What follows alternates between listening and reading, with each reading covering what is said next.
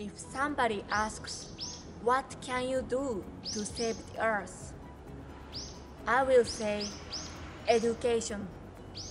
Education is my life's work, and I really love to do it. Ikebukuro, a neighborhood located in the Toshima ward, has the highest population density in Japan and is called megacity. Some of the main challenges in the Toshima ward are very low ratios of green covering and lack of communication among neighbors.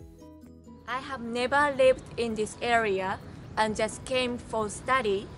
It was difficult to be accepted as a companion by the local people. At times, change was slow, challenging, and somewhat invisible. But it happened. People felt empowered. Youth have active participation in our events with local people. For example, joining community cafes and raising awareness about fair trade. Our program encourages youth and their initiatives.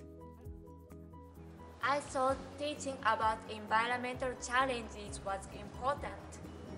Now I know learning by doing is most important action to create sustainable society.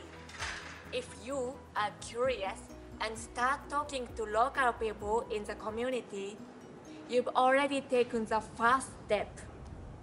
Good luck!